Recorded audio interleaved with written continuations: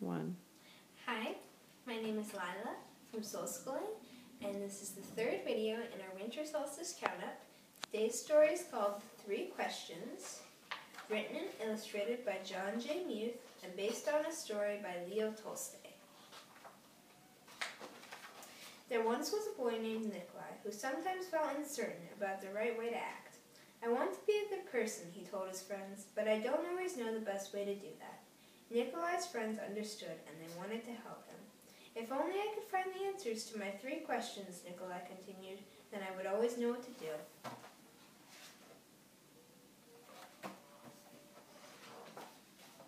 When is the best time to do things? Who is the most important one? And what is the right thing to do? Nikolai's friends considered his first question. Then Sonia the heron spoke. To know the best time to do things, one must plan in advance, she said. Gogol the monkey, who had been rooting through some leaves to find something to eat, said, "You will know when to do things if you watch and pay close attention."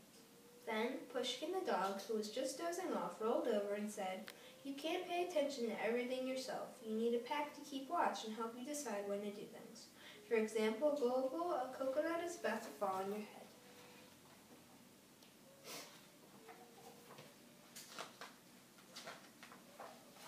Nikolai thought for a moment. Then he asked his second question. Who is the most important one? Those who are closest to heaven, said Sonia, circling up into the sky. Those who know how to heal the sick, said Gogol, stroking his bruised noggin. Those who make the rules, growled Pushkin.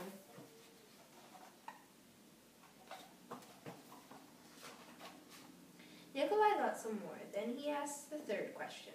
What is the right thing to do? Flying, said Sonia. Having fun all the time, laughed Gogol. Fighting, barked Pushkin right away.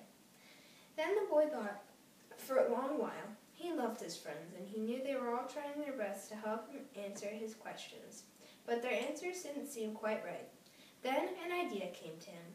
I know, he said. I will ask Leo the turtle. He has lived a very long time, and surely he will know the answers I'm looking for.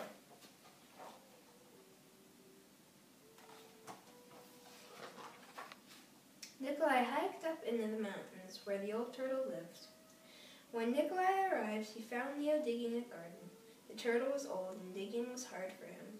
I have 3 questions and I came to ask your help, Nikolai said. When is the best time to do things? Who is the most important one? And what is the right thing to do?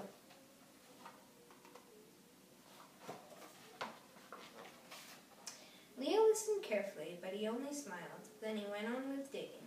You must be tired, Nikolai said at last. Let me help you. The turtle gave him his shovel and thanked him.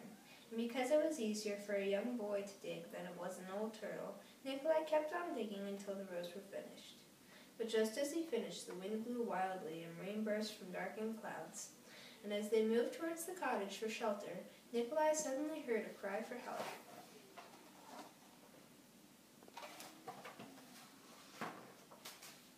Running down the path, he found a panda whose leg had been injured by a fallen tree.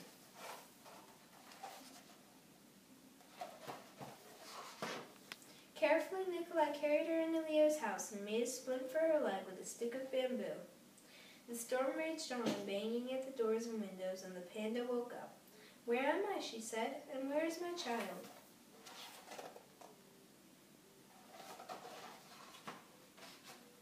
The boy ran out of the cottage and down the path. The roar of the storm was deafening. Pushing against the howling wind and drenching rain, he ran farther into the forest.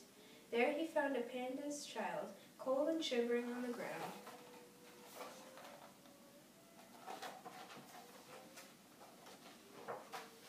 The little panda was wet and scared, but alive. Nikolai carried her inside and made her warm and dry. Then he laid her in her mother's arms. Leo smiled when he saw what the boy had done.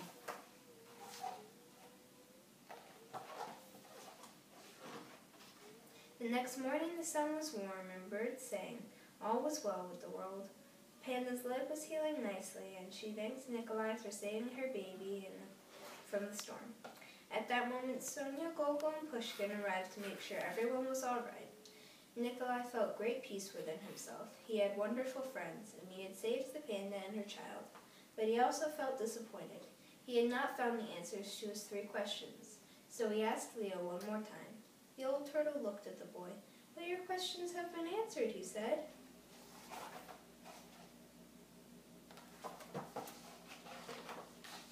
Yesterday, if you had not stayed to help me dig my garden, you wouldn't have heard the panda's cries for help in the storm. Therefore, the most important time was the time you spent digging the garden. The most important one at that moment was me, and the most important thing to do was to help me with my garden. Later, when you found the injured panda, the most important time was the time you spent legging her leg and saving her child. The most important ones were the panda and her baby, and the most important thing to do was to take care of them and make them safe.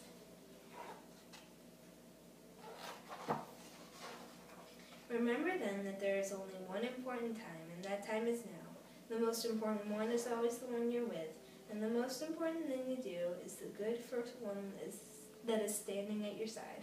For these are the answers to what is most important in this world.